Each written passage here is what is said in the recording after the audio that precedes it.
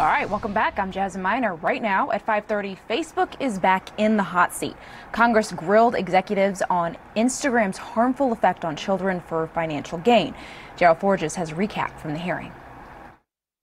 Facebook grilled by lawmakers again on Capitol Hill.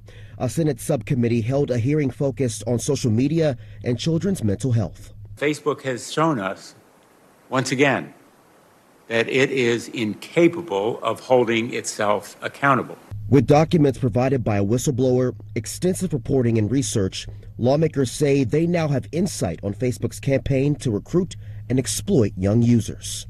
Facebook has concealed research, studies, experts that show the harm that has been caused to children on its site, how it knew about that harm. According to documents and surveys not released to the public, over 1/3 of teens felt they have a little control or no control at all over how Instagram makes them feel. Lawmakers say there is a teenage mental health crisis in the U.S. The research showed that many teens say that Instagram is helping them with hard issues that are so common to being a teen.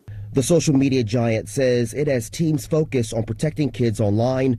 We've built AI to identify suicide content on our platform and rapidly respond with resources. We've launched tools to help control time spent on our apps. Some lawmakers want more action and believe the company cherry-picked parts of its own research to fit its own narrative. We do not trust you with influencing our children. I'm Daryl Forges reporting.